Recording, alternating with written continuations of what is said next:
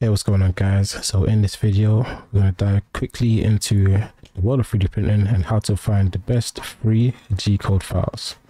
So we're going to explore the top websites to find these files, and then we're going to showcase some of the best files that you can find. So where do you find these G-code files? One of the most popular websites is Thingiverse. It's an online community that's home to a vast collection of user-generated files that you can easily download and 3D print.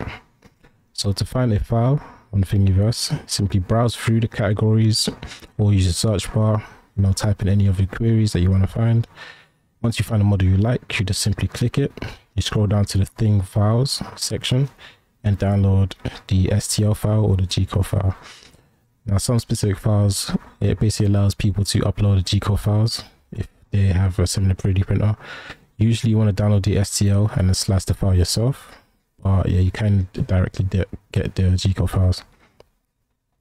So another great resource to find G-code files or STL files is Thangs. So this platform is has a user-friendly interface and hosts an extensive collection of G-code files as well as STLs.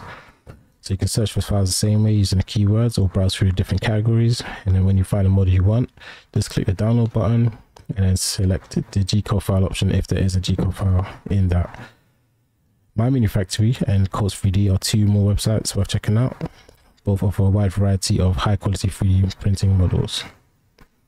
Now keep in mind, with Codes 3D, some files are free while others are paid. So always check the description and the title to see if the G-code file is available for download. And lastly, we have Yegi, which is a 3D model search engine that aggregates files from various websites. So when you're using Yegi, you just want to enter a keyword into the search bar, and the website will display a list of related models from different sources. So click on a link to visit the original website, and you can download the STL file or the G-code file from there.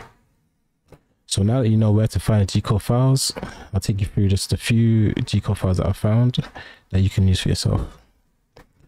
So first we have the Ender 3 Smart PLA and PETG Temp Tower. So it's just a way to test your filament temperature settings. You want to figure out how well your filament reacts to different temperatures using the same print. You can also do the Ender 3 bed leveling file. So this just makes it easy to level your 3D printer to make sure it's all even. You also got the popular 3D Benchy, which is a nice benchmark for evaluating your 3D printer's performance. Then you have a nice little fun model called the Lego Skeleton minifigure, which is a fun and unique model for Lego enthusiasts. And then you have another bed leveling G-code, which is the Ender 3 Quicker bed leveling calibration procedure. So this just simplifies the bed leveling process, similar to the other one as well.